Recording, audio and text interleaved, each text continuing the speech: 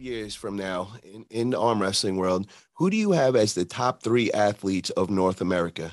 And you could include yourself in this list if you believe you're one of them. Mm, And I'm talking in the supers only. well, I don't think Devin's. I mean, I could be wrong, but I know that he made a video talking about how if he were to continue chasing the number one spot, that it would kill him probably. So I kind of take that as Devin's probably not going to get big anymore. If I had to guess, I don't know that. I mean, he could probably be 250, 260 though, and still compete and be one of the top North Americans. In 5 years, you still think he's going to be there? I don't know the answer to that. They've all been in it. Those top 3-4 guys have been in it so long. It's hard to say what 5 years will even do because, when I first met Michael, he was talking about quitting then. Yeah. When he lost to Pushkar, he talked about quitting, and I think that was in like 17 or something. But you don't think guys like you, bro, are going to be the ones coming up pushing these guys, man, and kind of No, knocking them out? I think that I don't have a doubt that I'll be at that level, but I don't know which ones will stay in it with us. You know what I mean? Like I don't have a Take a guess, bro. Like, I mean, where do you think you're going to be in 5 years? Do you see you as wearing the crown of North America by then? I mean, that's definitely the plan. I mean, even just the last year has been pretty crazy. So, I mean, I don't even know. I mean, you asked me this question, bro. I say right away, you. I said that's it. I mean, he's number one. That's in my eyes. I feel you're already knocking on the door to the world stage, and you show you belong there. And I really think you're going to even give them a run for money by 5 years from now. Because I mean, what are you? You're coming on 6 years now in the sport, right? Yeah. Around October, November will be my 6th year. That'll So be 5 full years. It's taken you 5 years, bro, and you're on the world stage competing against the top 10 guys, giving them serious matches.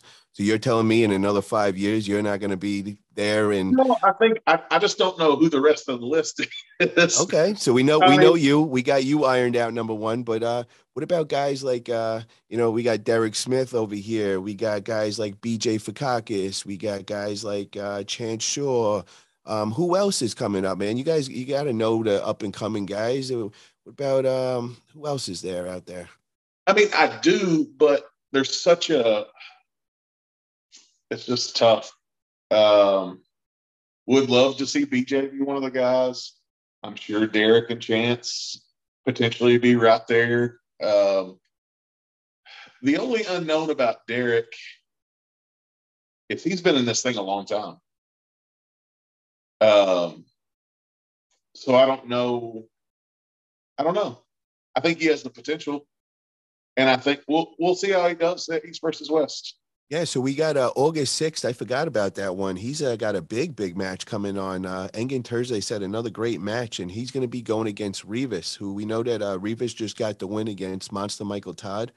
So how do you think that's gonna turn out, bro? Do you think Derek Smith is going to get the win that day, or Rivas is just a little too much experience for him?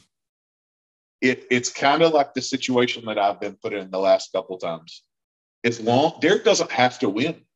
He doesn't have to.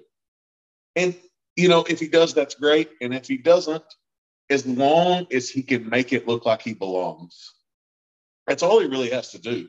He can't lose, which I have no idea where who did he lose to at the last one?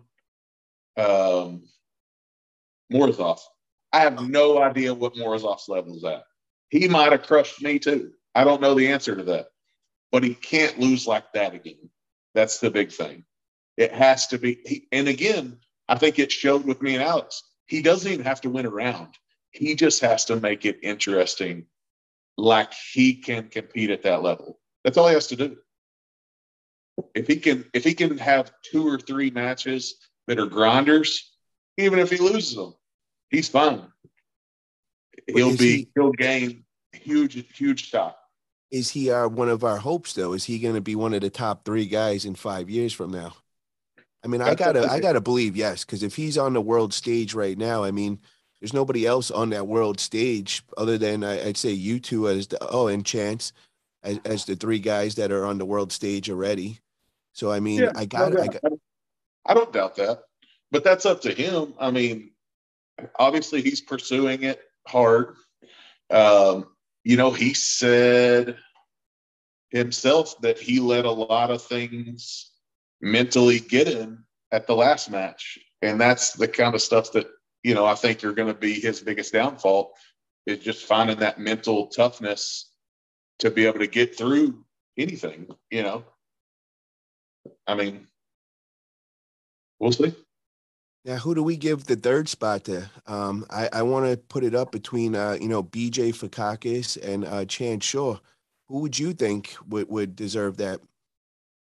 Um, Mind you, 5 years we're talking. So, we still got a lot of growth between yeah. both So guys. BJ's on a much bigger frame, but Chance has been on a better trajectory.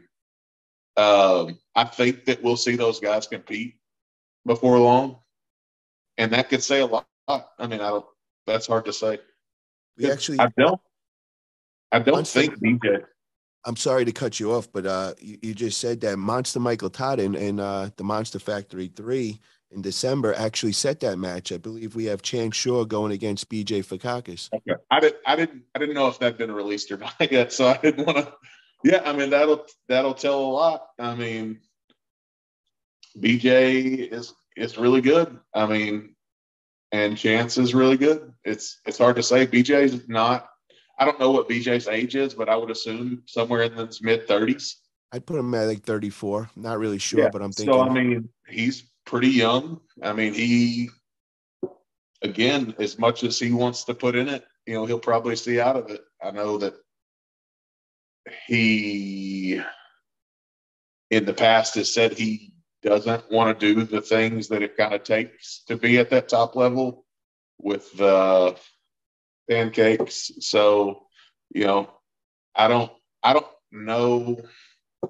I don't know. It'll just be interesting to see, I guess. but I'm going to put you on the spot right now. I need the prediction. Who's winning, BJ or Chance that day? Um, You should know this, bro. You grip up with both of these guys. well, they're just so different. I think BJ causes a bigger problem for Chance than Chance does BJ. But I'm not saying that Chance won't win. I just think that he has a little more to overcome with the big hand and the long lever and styles being very similar. It's kind of like what you've seen with Alex and Hermes. Okay. Hermes is phenomenal, but didn't look that great against Alex because they were both trying to do the same thing, but Alex had all the advantages. It's going to be a very similar thing with Chance and BJ. BJ's 6'5", 6'6", 350 pounds with a hand bigger than mine and a forearm that's probably 2 or 3, 4 inches longer than Chance's. So, if he can shove forward and get all that hot, whenever they say go and can, roll and get Chance's hand to roll, that's probably a problem. But Chance is on a really good trajectory, and Chance is I hate to say a little more dedicated to the sport, but his life is a little more the sport, probably a lot more. BJ's got a lot of the things going on, running a business and things, and it'll be a good matchup. It'll be very interesting.